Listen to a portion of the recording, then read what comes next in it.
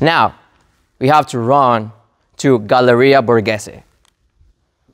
And here we'll find this sculpture called David.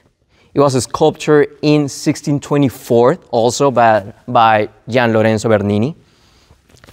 And actually, there were many representations of the biblical David by Michelangelo, Donatello, and Verrocchio.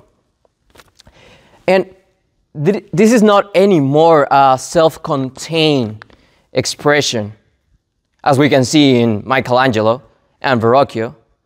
But now, this sculpture is interacting with the environment around.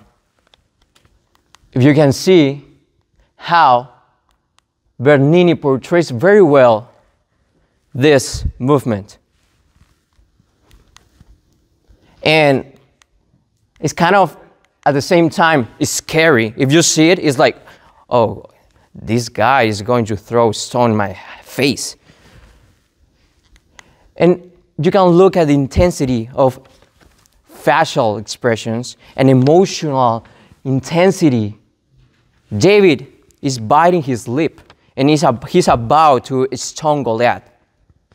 So, we can see in Gian Lorenzo Bernini this emotional exuberance that helps us to really have our encounter with the masterpiece.